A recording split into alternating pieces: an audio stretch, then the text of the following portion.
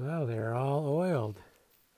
So just point out some of the cool things that I wanted to show.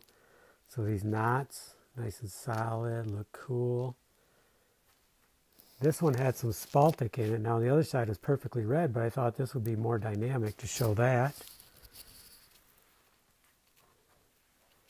And then up here, I thought this was a really cool piece, how it's kind of got a burl going on with it. And then a couple knots here, kind of thought they should show. See, as you're putting them down, you kind of pick the part of the wood you'd like to show. On this one, we got this area up here I thought was kind of cool. So the difference in design, notice this one's got the 4 blocks going on there.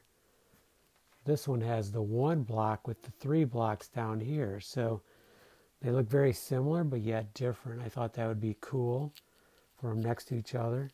We also have some different levels here. So they're not all the same. It's not flat. Gives a little bit more dimension. So those are some of the things I thought were really cool.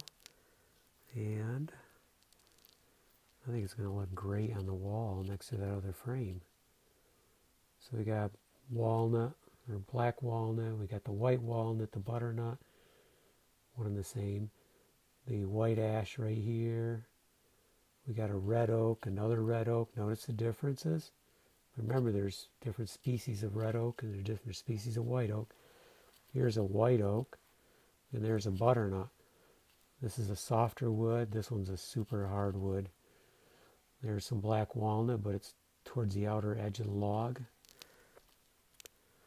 And we have pretty much the same woods over here, just different ways, different places, and different angles. Okay, I'm going to take a break. These need to dry anyways, give another coat, and then at least dry for another day, maybe 2 days before we hang them. Okay, time to take a break. Look awesome though.